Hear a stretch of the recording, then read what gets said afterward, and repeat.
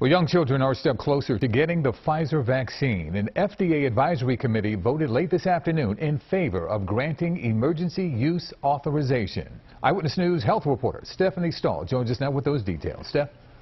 Well, Yuki, now the full FDA has to weigh in along with the CDC that is meeting next week. Today's vote was just a recommendation. The FDA advisory panel voted to recommend the Pfizer vaccine for younger children, deciding that the benefits outweigh possible side effects, including myocarditis, a rare heart condition.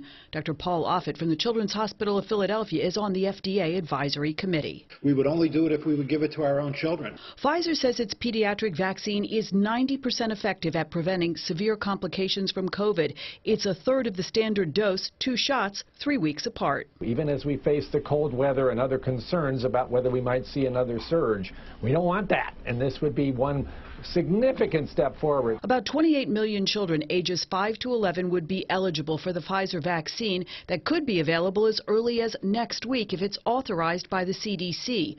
FDA officials say a pediatric vaccine is needed with almost 2 million youngsters having been infected with COVID, about 9% of all cases. And there have also been close to 100 deaths, making it one of the top 10 causes of death in this age range during this time. 5th grader Jaron Monroe was one of the 4,500 children who tested the Pfizer vaccine. That will make it a lot safer for me to go outside and play all the sports that I play and have fun with my friends and family. Now, if the Pfizer vaccine is authorized by the CDC next week, shots would be available in a variety of locations, including doctors' offices and some schools. Jessica? All right, Stephanie, thank you. If you need a vaccine, head over to our website. There's a full guide at cbsphilly.com/COVID vaccine.